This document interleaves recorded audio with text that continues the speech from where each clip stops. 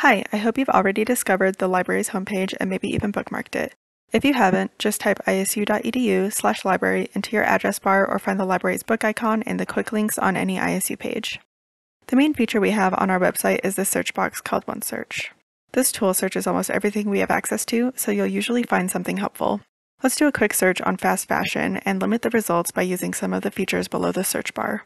First, click on the All Filters button to access multiple options. To see only full text or peer-reviewed articles, use the buttons here. Additionally, we can limit the age of the articles.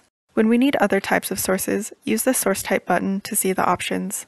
Let's click the Peer-Reviewed button, and now we're down to much fewer results. As you can see, OneSearch is a great tool, just realize it is used for broad searching. The next tab is our library catalog. This searches primarily for books and ebooks. The default is to search by keyword, so the terms fast fashion will appear in summaries and titles.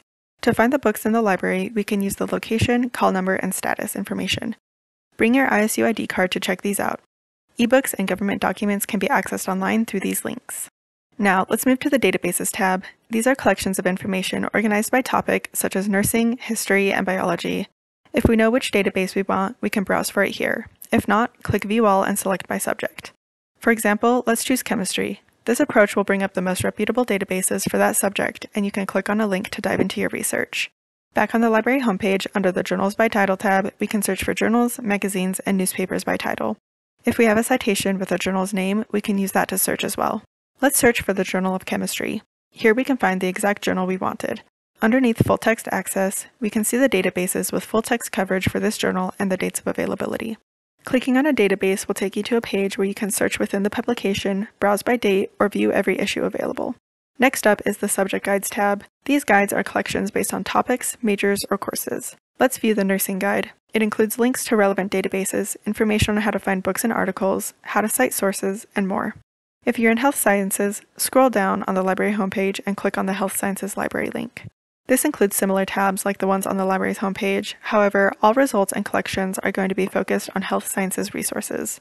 On the library homepage, there are drop-down menus. In Libraries and Collections, you can learn about the ISU libraries in Meridian and Idaho Falls, as well as collections like law, health sciences, or the special collections. In the How Do I drop-down, we will find links to the answers for our most frequently asked questions, such as how to borrow or renew books and pay fines. Next, in the About section, we'll find links to our hours, floor plans, and subject librarians. If you need one-on-one help, you can contact a librarian specializing in your topic in Subject Librarians. Following that, under the Contact Librarians menu, you can find a full list of all librarians to get general help. Access your library and interlibrary loan accounts through the My Library Accounts menu, where you can also pay any fines or fees. Finally, at the bottom of the homepage, you can reserve a study room. Just select your location, click on the green boxes for the times you want, scroll down to click Submit Times, review the terms and conditions, then click Continue. Enter your information and submit your booking. Thank you for watching this video. Subscribe to our channel and check out all of our other videos. Go Bengals!